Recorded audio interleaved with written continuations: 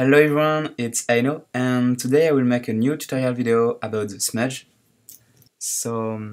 I will try to explain, but it's also really hard for me. I will try my best and yeah, let's try. So we have to open our picture on Photoshop. We'll make a new file. So I will name it Rumble. So for the size, you can do your own size, it's okay. So push OK.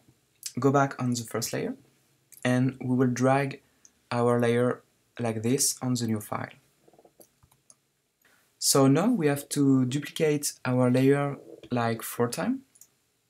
So duplicate here, but I will use the shortcut. It's CMD plus J on Mac, and I think it's CTRL plus J on Windows. So 4 times like this. We will hide the first one, and we will change the size and the rotation of the other one. So for example, we can do one like this.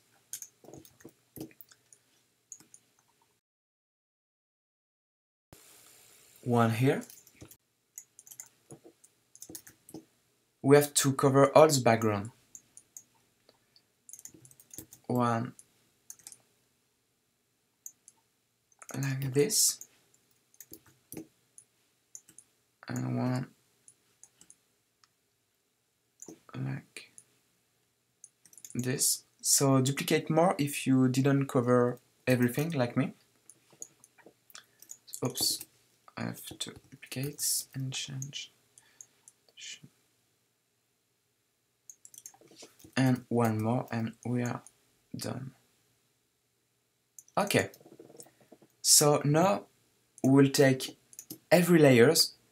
So take the first one, keep pressing Shift and click on the last one. And now we have to merge them. So it's just here. Okay, now we can use the smudge thing. So you have to choose the finger tool just here. And we will open the shape windows. So it's F5 or just here. Or form, I don't know in English actually. So here's my settings. So you will do like me. So for the size here, we don't care actually. We will see after. So here, 100 on 25. Size 75, 50 here. Next one, 95, 100. 60, 0. And you have to click here. Okay. So now we can smudge. So now you have to try it. So it's like painting, so it's not that hard, but try to do like me, step by step, you can't rush it. You have to take your time. So I will just make the video faster because it took so much time.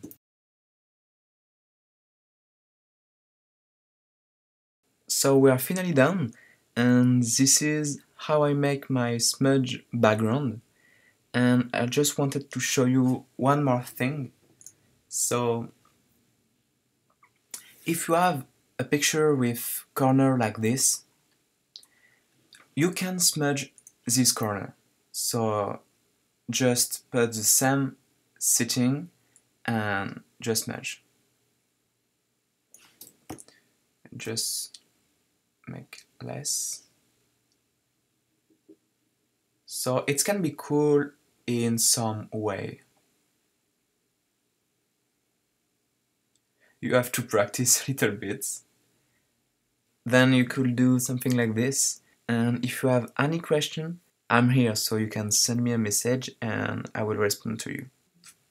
So thanks for watching and see you soon.